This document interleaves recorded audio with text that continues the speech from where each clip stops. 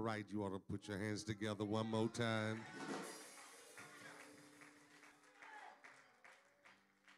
Amen. Thank God. Thank God for another day. Today is Thanksgiving.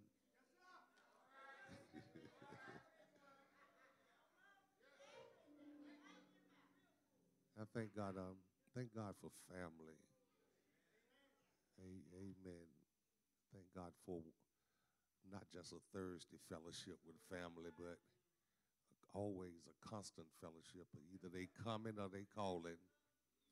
And when we don't see them, I have to call and say, hey, tell the crew they need to come on. They need to look in their face. Value family. The stronger the family, the stronger the church. If you want a weak church, have a weak family. Amen. So we thank God for the opportunity of fellowship. So I want to, on today, I want to continue dealing with Thanksgiving. Amen. I'm not going to hold you long. So if you have your Bibles with you, go with me to the Gospel of St. Luke, chapter 17. Sister Tiffany, if you don't mind, take me up one verse, okay? What did I give you, 12? Take me up to 11. Luke, the physician.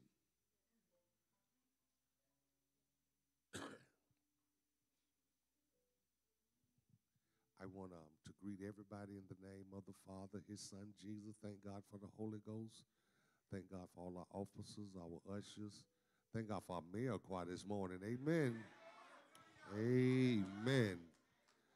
Thank God for our musicians. I still say we are so gifted to have some of the best musicians. Amen. Thank God for the atmosphere that they set. Thank God for our mothers, our senior saints. Thank God for all the men and the women of God, whether here with me on the roster or those in the audience. Thank God for all my family that is here, my wife. Amen. And our baby girl and our other daughters are in the back. You have it, amen. Y'all excuse me for not greeting you. I got a little bug and I don't want nobody to get sick, okay? So peace, I love you. Thank you, man. For those that are physically able, spiritually obedient, let us stand in reference to the reading of the Word of God. Beginning at verse number 11, follow along with me as I read aloud. And it came to pass, as he went to Jerusalem, that he passed through the midst of Samaria and Galilee. And as he entered into a certain city or certain village, there met him 10 men that were lepers, which stood afar off. And they lift up their voices and said, Jesus, Master, have mercy on us. And when he saw them, he said unto them, go show yourself unto the priest. And it came to pass that as they went, some translations say as they walked. As they went, they were cleansed. Verse 15, and one of them, when he saw that he was healed, turned back. And with a loud voice, glorified God. Watch this. And the glory got so good, he fell down on his face at his feet. Listen, giving him thanks. And he was a Samaritan. And when Jesus answering said, were there not 10 cleansed? But where are the 9? They are not found that return to give glory to God, save this stranger. Last verse. And he said unto him, get up, go your way, thy faith has made you whole. You may be seated.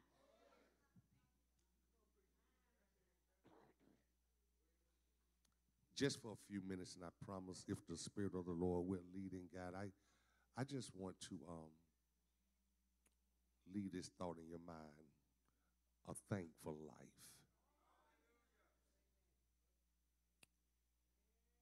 Thankful life. Thursday's gone. Some of our loved ones are traveling back home. And as you can look around in the sanctuary, some of our church family is still out, prayerfully with a safe return. We feasted on food on Thursday, hopefully with family and with friends. We've reminisced in the midst of all of them, talking about the things that God had done. Some of us even made a circle and talked about what we were thankful for. But I come to find out that there's a difference between thanksgiving and a thankful life. For sometimes when you're just dealing with thanksgiving, you only talk about the things that you got. But a thankful life always talks about what you can give. Now that the turkey is now a caucus or turkey salad, Mr. Hester, the banana pudding with the strawberries is gone. The dressing, we don't know what to do with it, because if we leave it out or warm it up another day, the onion's going to spoil, so this really isn't good. But in the midst of everything that we feasted with, there should have been a feast on the inside of you. For God, through all these years, have taken good care of us. And the least we can say on a daily basis to show some type of appreciation is to tell him thank you. That things are not the way we want them to be, but we can be thankful that they are not worse than they really are. That I know that as we get older, even myself, Evangelist Bell, and some of us others that are over that milestone of 50, we have some aches and some pains. We have some stuff on us that hurt that we didn't even know could hurt. But every time we feel a pain, you ought to just know that I'm alive, and I thank God that because I am alive, I can even lift my hand, tell God, God, I can still thank you for the pain. We've seen some storms, we've seen some rain, we've had to cry sometime, and we've witnessed sleepless nights that nobody heard, nobody came to see, nobody checked on. But in the midst of it all, something just felt like it wrapped their arms around us, rocked us, and gave us the type of peace and the type of joy that we were looking for on the outside, but he planted it on the inside. And for that, we ought to just say thank you. Yes, we have crazy kids, but at least our crazy kid still have hope, because we serve a God that is able, that if he can change us, we know he can change them. And sometimes you have to thank God before he even does a thing.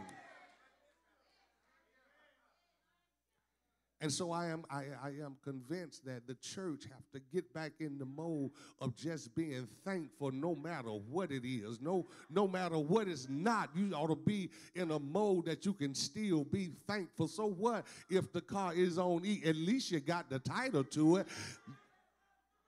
I can give you some reasons just to be thankful. And the sad reality of it is, this story that we read is a story really of being thankful. That in this story you find 10 people with the same condition, same situation, and each one of them at the same time has an encounter with Jesus. Can I tell you, everybody that called on him really don't want him. That's a whole nother sermon by itself. Every hand clap in church ain't for Jesus. Some folk clapping because they get caught up in the excitement, but there are a few of us in here that sometimes we can't help but to clap our hand when we think about the dangers and the storm that the Lord brought us out. We don't mean to get on your nerve, but when I think about how good God has been to me, I ought to be able to either make some noise, clap, holler, scream, and even when I do that, it still ain't enough.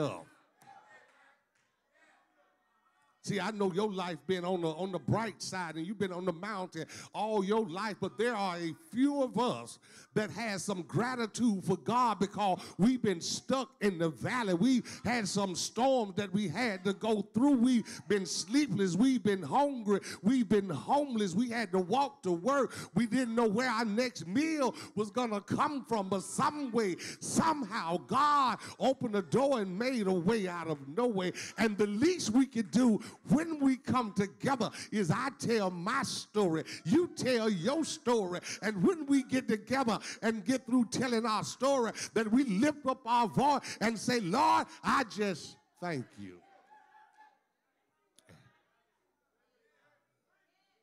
And when we realize that the person that we're thanking is responsible for everything that we are, we'll learn to stop complaining. That there's not a problem that he can't solve. There's not a storm that he can't bring peace to. There's nothing that is separated that he can't put back together. Y'all don't need to pray. There's nothing that our God can't do. And a lot of times we hold ourselves up from God doing what he wants to do because we won't say thank you. I'm going to show it to you. It's in the text. 10 lepers see Jesus coming, and the news is out that Jesus is healing folk, and he's unstopping deaf ears, and he's loosening tongues though people can talk, and he's making folk that can't walk, and they thinking within themselves, 10 of them, they think within themselves that if he can do it for them. Listen, you need to stop right there, because don't think your situation is hopeless, because if God did it for somebody else and he has no respect of person, then he can do it for you too. No, there are no big eyes and no little U's. Oh, let me bless you. We're all God's children. Yeah, listen, don't hate on nobody because they got a car. God got a lot of cars. Who she thinks she is with her weave? Wait a minute. They make a lot of weave.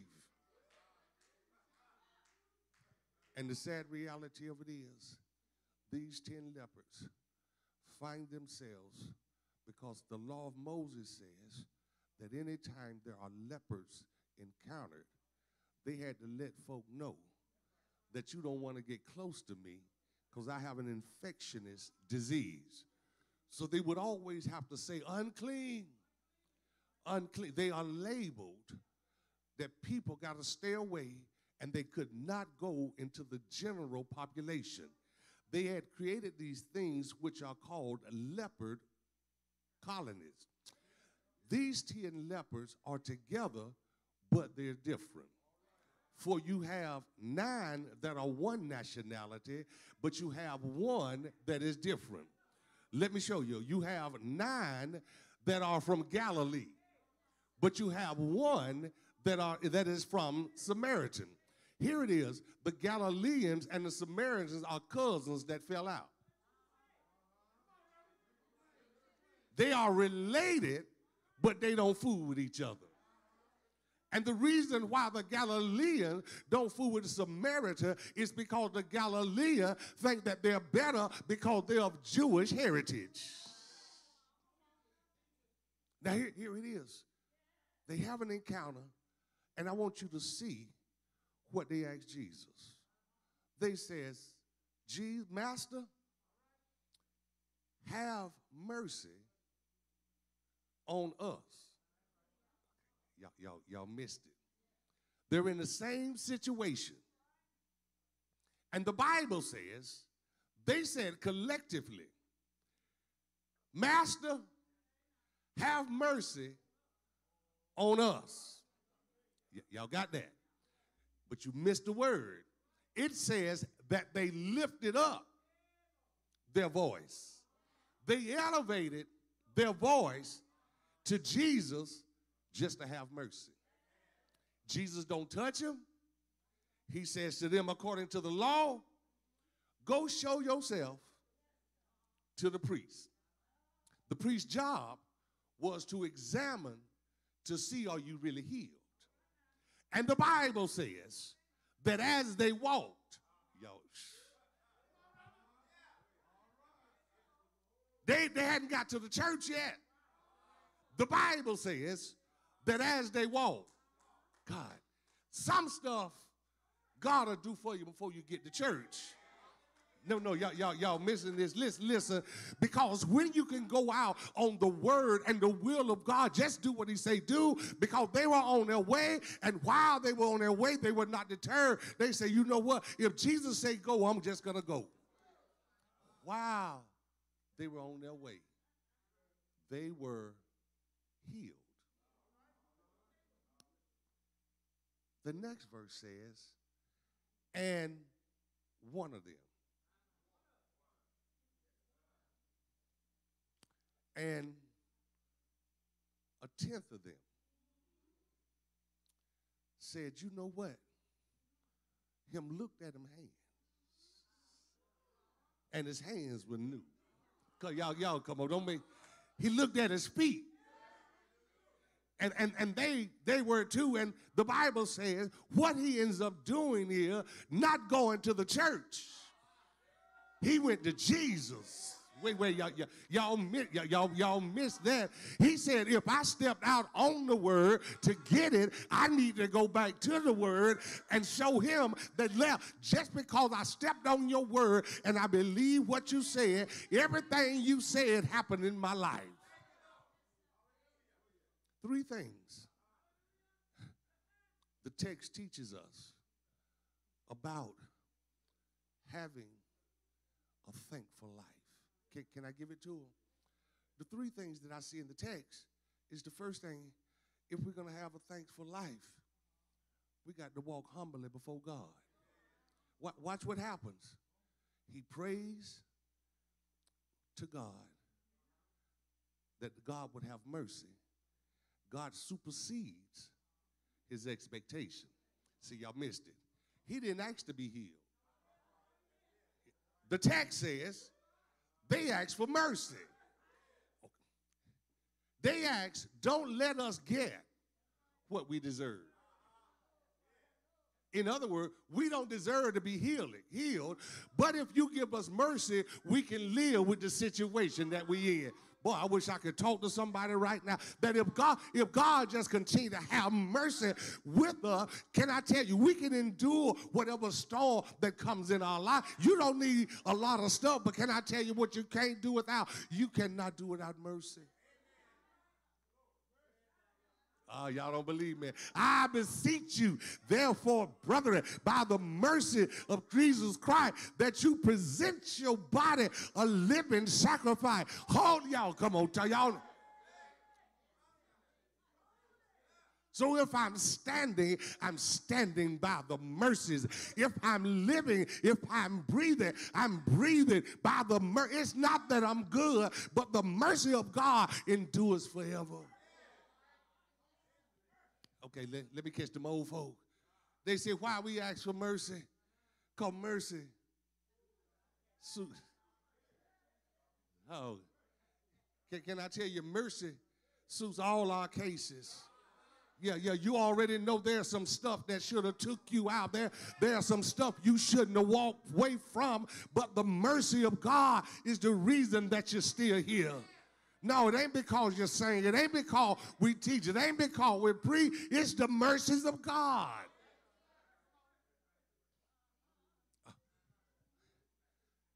I want you to see how his thankful living causes him to be humble. The first thing he does when he gets to Jesus, the Bible says, and he glorifies God. He didn't thank the nine. He didn't go by and thank mama. Listen, for everything that God does, he does it so that nobody gets his glory. And sometimes we get caught up in our flesh and we give glory to the wrong people. Because certain folk, if they had their choice, you wouldn't have woke up this morning. Lord knows you wouldn't have came to the house of worship. And the least we ought to do when we enter his presence is to give him glory. No. Watch. He gets in the presence of Jesus, and he gives him glory. God, y'all still missed that. He didn't give him money. He didn't give him a song. He didn't quote no scripture. He gives him what he's due.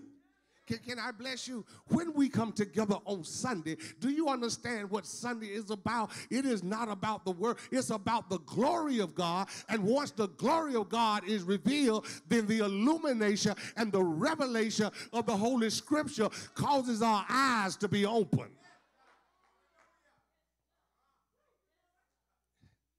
Because it is the glory that brings revelation. God, I wish... No, y'all need to hear me. It's the glory that makes us have spiritual understanding. It is the glory that brings about the knowledge of how awesome and powerful and how big God really is. You want to know why people have a little praise? Because they've only experienced a little glory. Anybody in here ever been sick? I'm talking about show enough. Show enough. No. I'm talking about show enough. Watch this. See, these are the folk that ain't ashamed to say, you know what? I know who healed me. And so when they get sick again, it's no problem on who they're going to give glory to even before he bring them out. Watch this. Because folk that understand who heals them, who delivers them, who watches over them, has no problem giving him glory.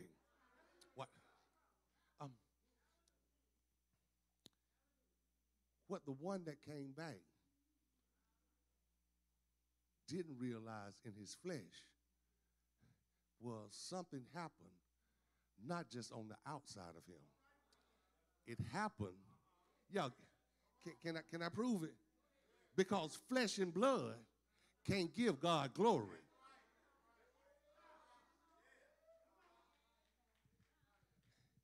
He thought he was going back to tell him thank you because he made him look new on the outside. But if any man,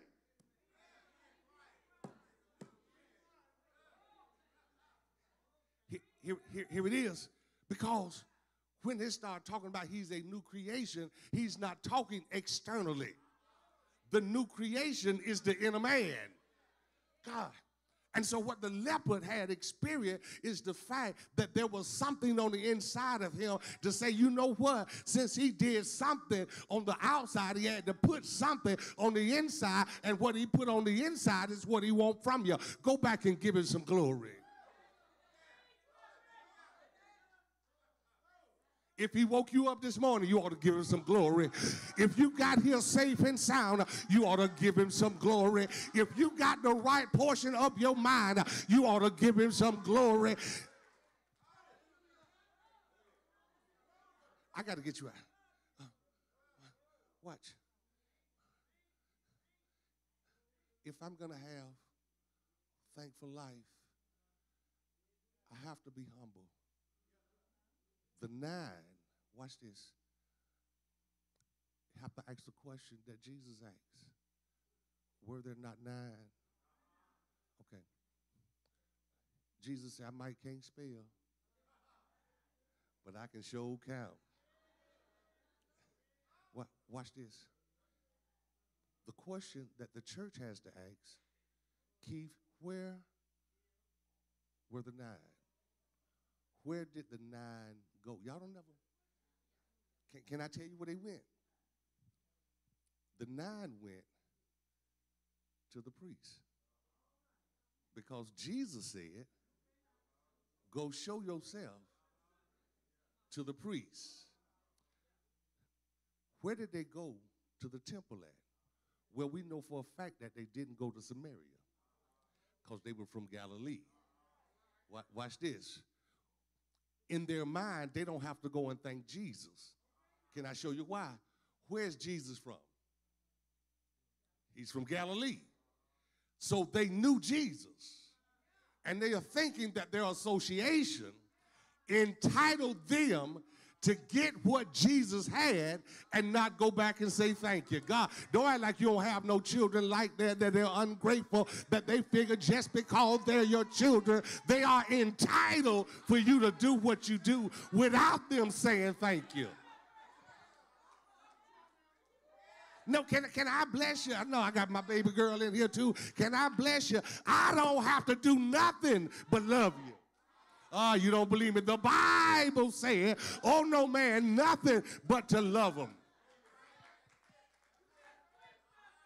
Yeah, the 9 thought that because they hung in the same hood and their families knew each other that Jesus had to do it. But can I bless you? I didn't come to preach. I didn't come to preach to the Gentiles. You know, because the Gentiles feel like they can work for it. Oh, yeah, that the songs and the prayers move God. God is not moved by songs and prayers, especially if there is no genuineness and no thankfulness and no gratefulness in the heart. God is not moved by how it sounds to the naked ear. He's looking for a sweet savor in the spirit realm.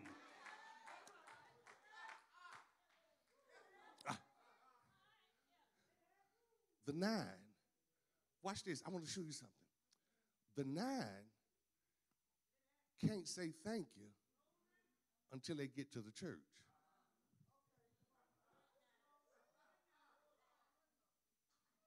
It's right here in the text.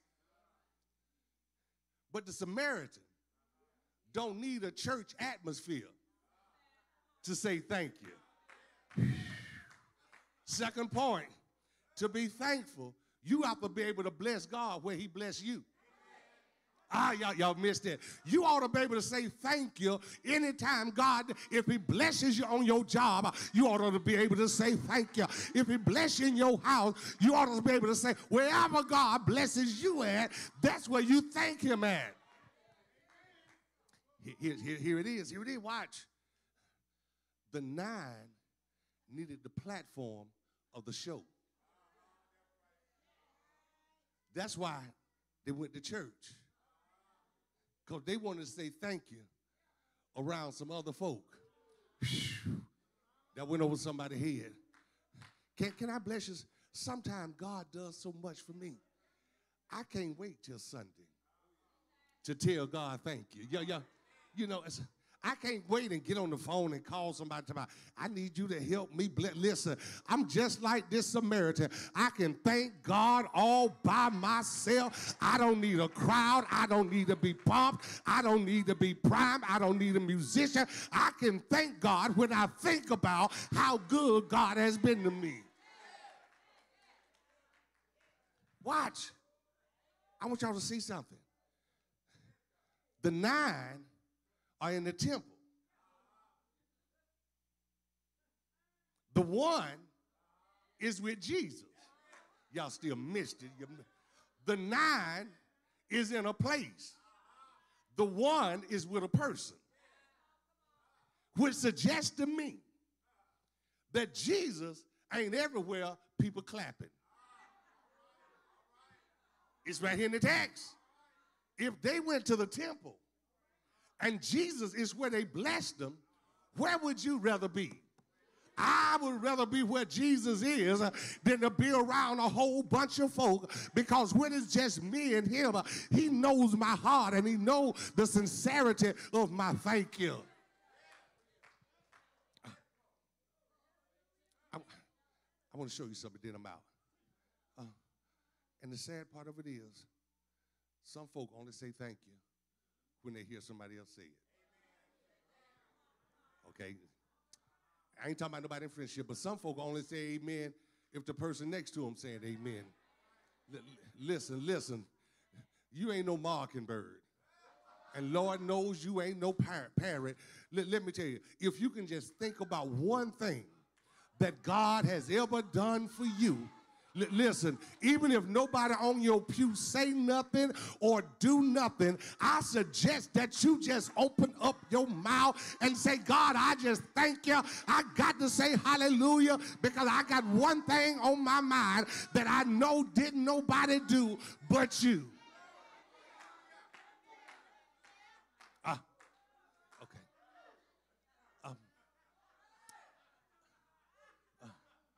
Can I bless you? The crowd ain't always popular.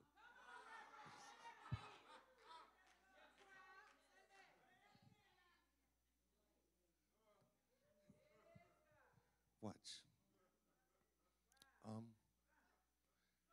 And one of them returned. Y'all got your Bibles open? Can I teach Bible for about 2-3 minutes?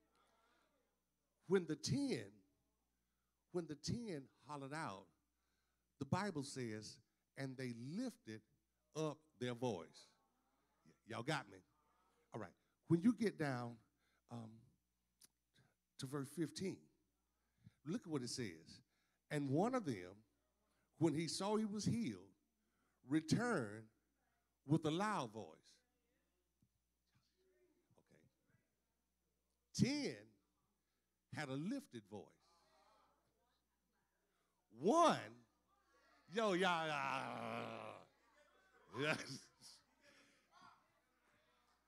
Which means his praise was louder than his prayer. Y'all missed that. That went over somebody. That when you are living a thankful life, when God answers your prayer being answered ought to cause you to open your mouth. Don't you see it right here? When he realized he was healed, listen, he held his thank you, his hallelujah, and his glory until he got to the person responsible for his deliverance. He lifted up his voice and glorified God. I want you to watch something out of here. Watch. Fell down on his face at Jesus' feet and thanked him. Y'all with me? The glory was so overwhelming. Listen, if you can never give him glory, you will never get the thanksgiving. Y'all, am I making sense? When you experience his glory, you can't do anything but be thankful. And you don't have to explain why you're at a level of being thankful once you experience the glory. See, some folk get the excitement and the antics of church, but others know how to go into the glory of God. Okay, the Shekinah glory.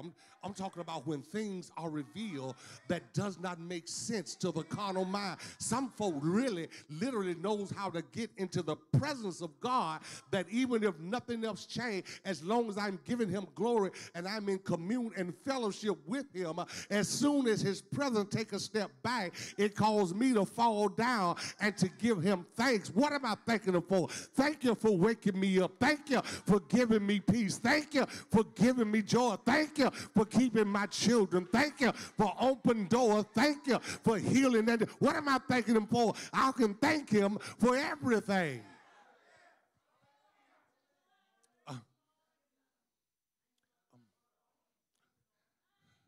So watch this, and we gone. I promise. We're not. They're 10 gone. Here's the thankful life. Not only is a thankful life keep us humble, not only does it cause us to bless God where God blesses us, but lastly, a thankful life causes us to return to him. Can I show it to you? Okay. Watch this. He goes back. Jesus asked him, were not there 10, but where are the 9? Where are they? Ain't nobody found to return, to give glory to God except this foreigner? Watch this. Now, this is just for the people in here. Don't go spread this. Listen, I want y'all to see what happened. 10 went the other way. 1 got the same thing the 10 got, but he went to Jesus. Y'all missed it. He didn't need nothing. He didn't need nothing, but he went to Jesus. See, y'all, that went over somebody's head. He went back not asking for nothing, but he went back. Church folk, when they get in the crisis, will always come to church. But why come when something broke? Why not come when everything going well? Why not come when you got a clean bill of health? Why not come when you still getting 40 hours? Why not come when your children are acting fine? Why something got to be broke in order for you to come? He didn't need nothing. He showed up without a motive or an agenda. Why did he show up? Lord, you've been so good to me. Lord God, y'all missed it. You've been so good to me that you did something for me that I couldn't do for myself. And if thou withdraw thyself from me,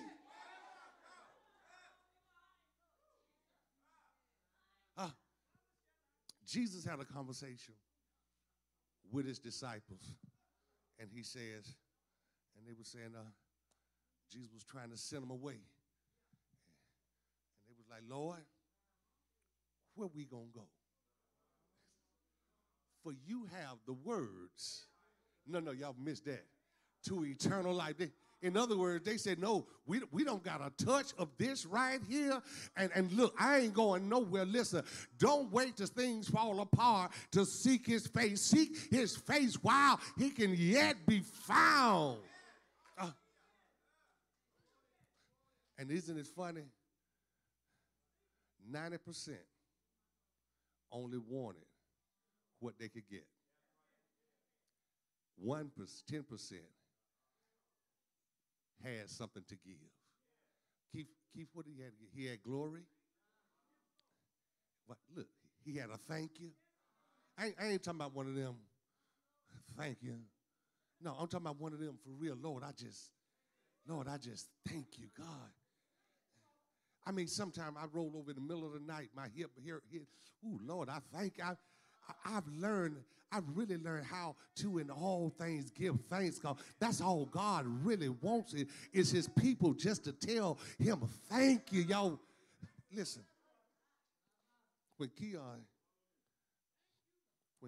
was about 10, he came to me right before Christmas and he said, Daddy, you hadn't bought me a bicycle since I was a little boy. Daddy, will you buy me a bicycle? And I said, you didn't take care of the other one. So, of course, y'all know they're going to tell us, well, Daddy, if you get this one, I'm going to take care of it.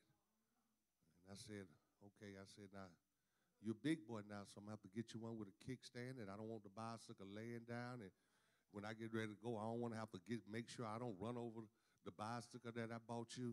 And he said, Dad, I'm going to take real good care. I'm going to have it on a kickstand, and I ain't going to put it behind your truck. He said, Dad, I'm going to take real good care of it. And after Christmas Day, I get up the next morning, and the bicycle is behind my truck, laying on the ground.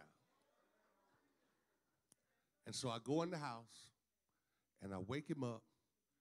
I say, where your bicycle? He says, outside. I said, is it behind my truck? He said, I don't think so. I said, is it standing up on the kickstand? I think I did put the kickstand down. And I said to him, I said, come outside. He came out. I said, there's the bicycle. I said, Keon, I said, you ain't even grateful 24 hours later after I bought the bicycle and you started riding. Y'all want to know what he said? Dad, I told you thank you yesterday. See, y'all missed it. Y'all missed it because sometimes you can't just tell God thank you, but every time he's put it on your mind and put it in your heart, you can tell him thank you for 10 years ago. You can tell him thank you for last week. God never gets tired of folk that have a grateful heart. If he healed you, you can tell him, God, it's been 15 years and I'm still healed. I'm still delivered. I'm still set free. It doesn't matter. It's when it comes to mine. He says, now, listen to what he tells him. Go your way. Your faith.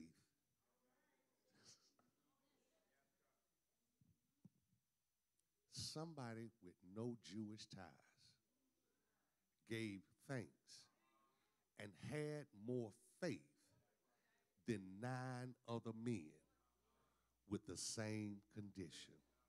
You have to ask yourself, am I the one that when God heals me, that I'm going to turn around just to go and tell him thank you? I ain't going to wait till Sunday. If God does something this afternoon that I couldn't do for myself, guess what? I'm going to open up my mouth and say, God, I just want to thank you. If you wake up in the morning, you didn't wake you. Wake up giving him glory and saying, Lord, I thank you for a brand new day. I've learned how to thank God for everybody that likes me, loves me, and hates me. Y'all missed it. You have to learn how to thank God for stuff that's uncomfortable and things that hurt and things that, but God, I thank you because I understand. You want to know, will I say thank you in this? Yes, I will, because I understand that this is the will that you have for my life. Some folk, when they go, you ought to just fall down on your knee, get to kick it, and say, Lord, I thank you that they gone. I thank you that they left me alone. I feel better. Let's live a life that no matter what happens, we can thank God. Listen, he knows what's best for us. You know our only requirement after Jesus Christ, can I tell you, is to thank God. When he says it's finished, all we got to do is say thank you. For real. It's the most situations going to happen that you don't understand and don't like, and it's not going to be favorable. Yeah. But no matter what, can you say thank you? That God, you handled that situation. I know for a fact you can handle this one. What them old folks say, through many dangers, I have already, 'twas grace that bought me safe and will what? So if I'm going to go on, I might as well say thank you while I'm going. Looking unto Jesus, the author of what? He wrote the book. And if you read the book, you'll find out you're going to be fine and you're going to come out on top. God bless you. I love you.